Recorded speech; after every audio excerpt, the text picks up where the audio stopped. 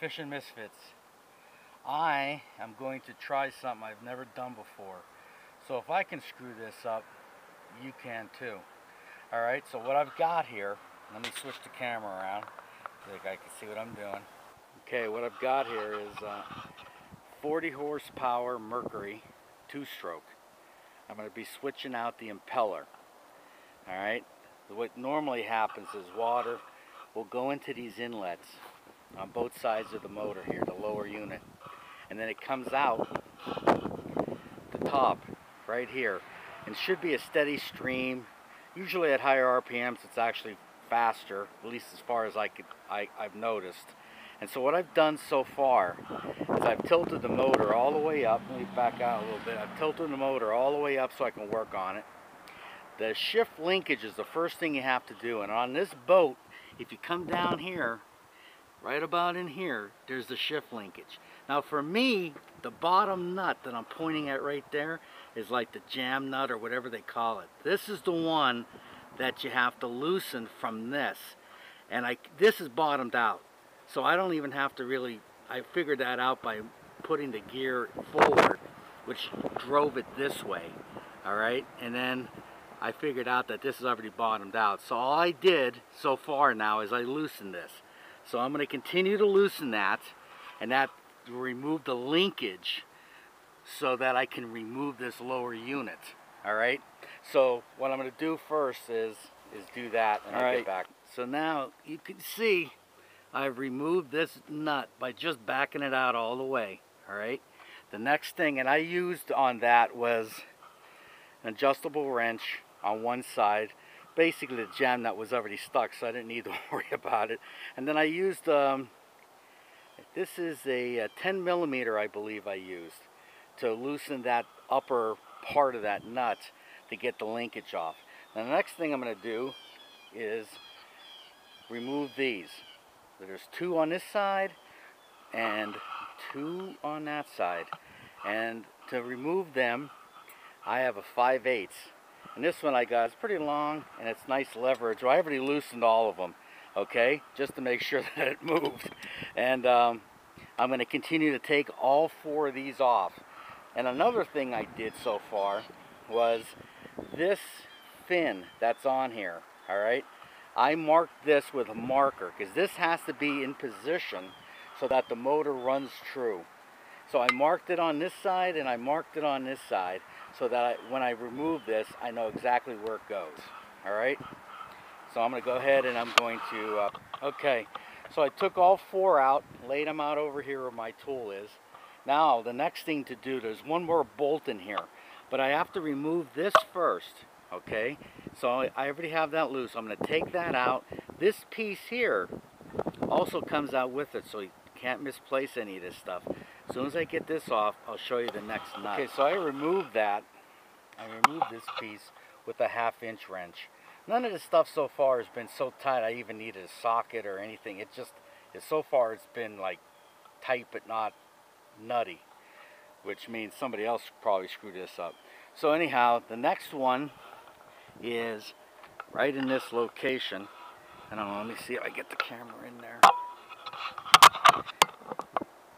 Right in that location, right there is a nut. I haven't checked to see what that is. I'll need a socket for that one, so I'll have to look for that one, and I'll get back. Alright, I had to use a, this happened to be a 15 millimeter deep socket to get at it. And it has an actual nylon locking nut with a washer. So it was a little tight in the beginning. I was thinking to myself, oh brother, right after I get done saying there's nothing's tight, I thought maybe it was threaded wrong. That's how screwed up I thought it was. So anyway, that's off. Now in theory, this is supposed to slide out. Okay, this is what all the other videos shows. Okay, so I'm going to pull this out. I think I have the room to do it, I believe. So I will find out. Hopefully I don't have to move the boat forward. That would really suck. Okay, I'll get back. Okay, so that did come out, no problem. Okay, I got to find out first. I thought it was 10 millimeter. Yeah, it's supposedly 10 millimeter. The next thing I have to do is there's four nuts or bolts holding this on. So that's the next thing I'm going to do is I'm going to basically hold this thing here. This is going to be my workbench, the back of the truck. I don't know if I could find something to put this on and make it any easier. If I can, I will. Alright, I found an old box. I stuck the lower unit in it so that I could at least then work on this and kind of like see it. Now, got this impeller. It's very terrific.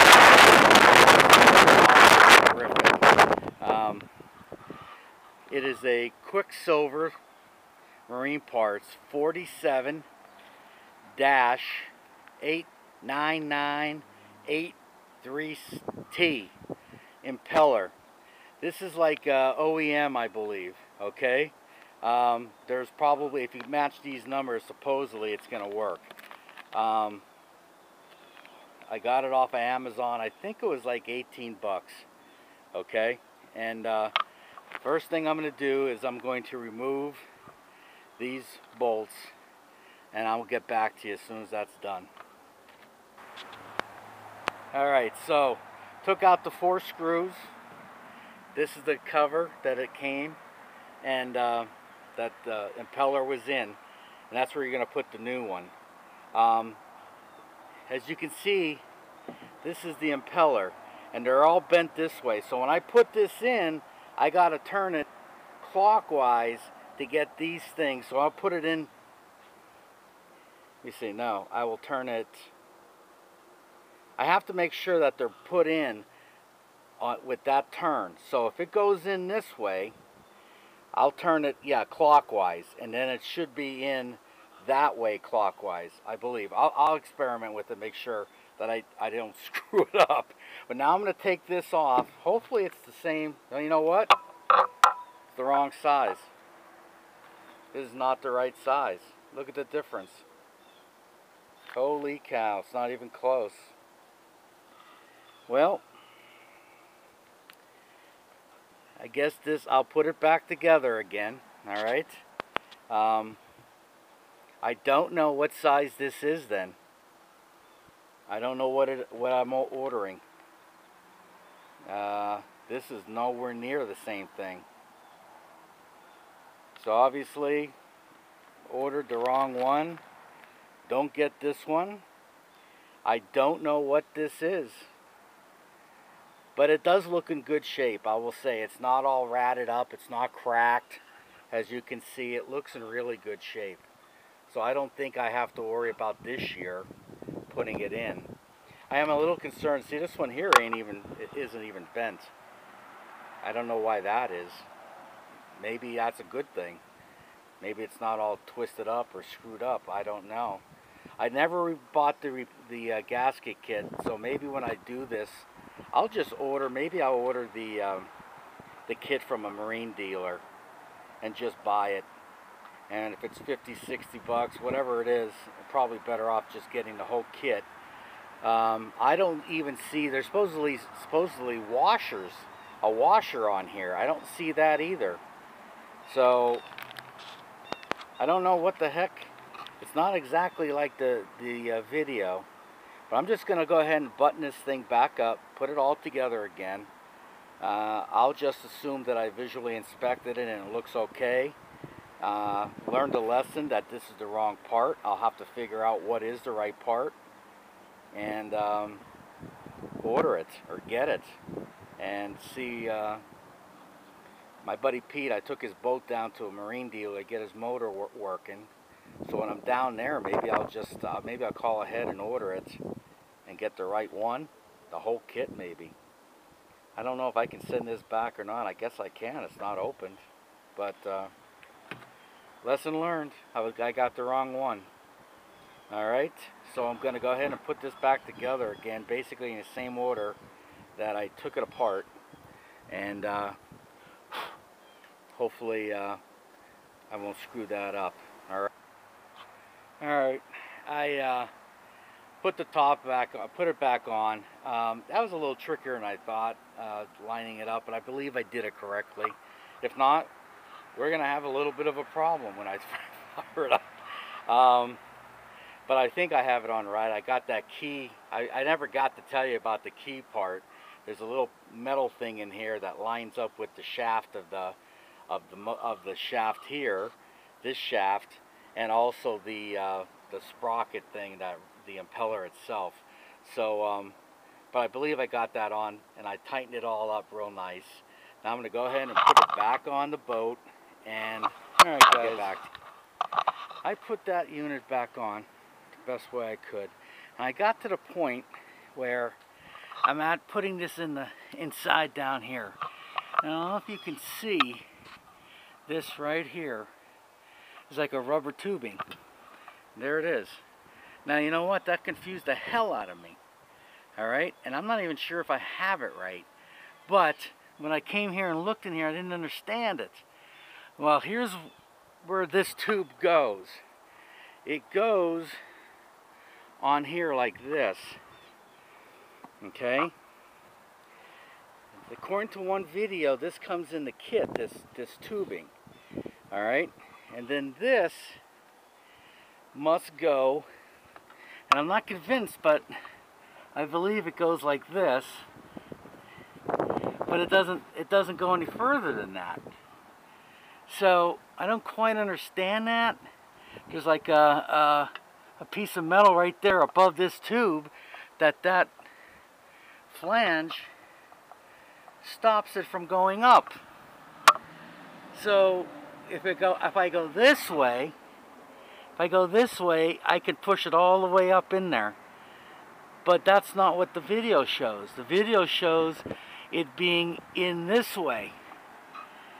So, I don't know. I'm going to try to put it in that way, and we're going to see what happens. Right, I'll get back to you. Got it back together.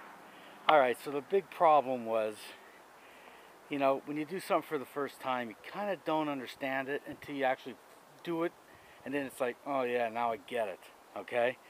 Well, on the back of that housing, that tube had to be in the proper place, and the video showed it, but in my mind, I couldn't fathom it. And I know that doesn't make sense, but what I was looking at and what I had to do were like two different things. So I just accepted it, and then I proceeded, okay?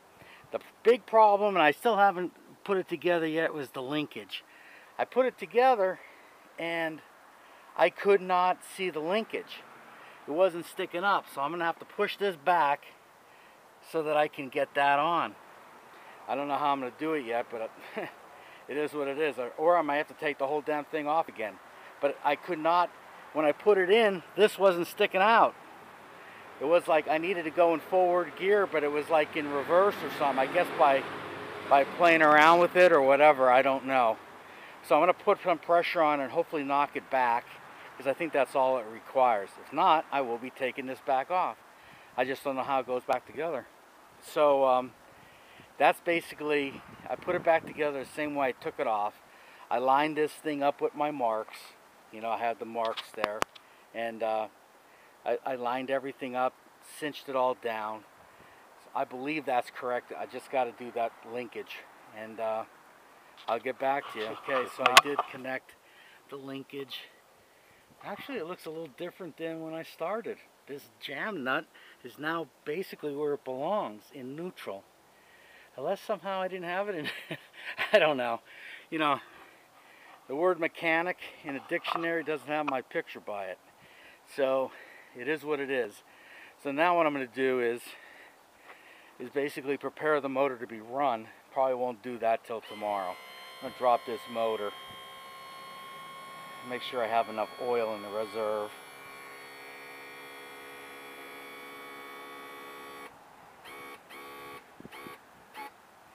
So what I'll do is I'll get a garbage can. I'll tilt this motor all the way up, put the garbage can in there, then I'll drop it probably as close as I can to something like this, and then I'll fill up that garbage can with water.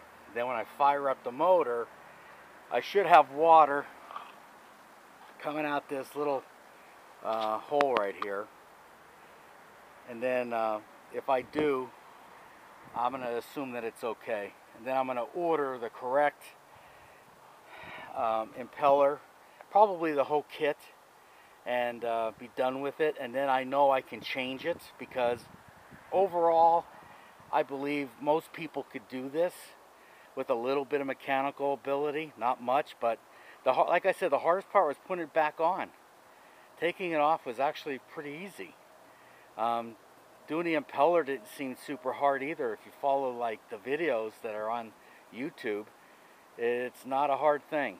So, well, we'll see what happens when I fire it up, hopefully tomorrow. And this, I will continue with this video tomorrow, and then I'll upload everything. Alright, later in the day I decided to try it today because it got sunny and it wasn't raining. I got a tote, filled it almost all the way up. The motor is in there, submerged. Now I'm going to come out. If it's running and the water's coming out like it's supposed to, I'll have to replace the water, so I'll have to keep it running. But we're going to fire it up and see what happens. Well, we got a problem. It fired right up. Nothing's coming out of the pee hole here. Nothing's coming out. It sputtered a little bit. I don't know if I have it hooked up correctly. I don't know if it's blocked. Now I'm a little concerned. Did I screw this up? I don't know. Fired right up. I mean, boom, it fired right up. No problem. But why isn't there water coming out? It should be coming out. Fired it. I turned it off. Fired it up again. Should be working. I don't know what's going on. Now I'm probably going to have to get the kit, redo it that I ordered, and see if I can get it to do it. I do not know why it's not doing it. I'm going to get something to try to push in there and see if I could, maybe it's blocked or something. I don't know. I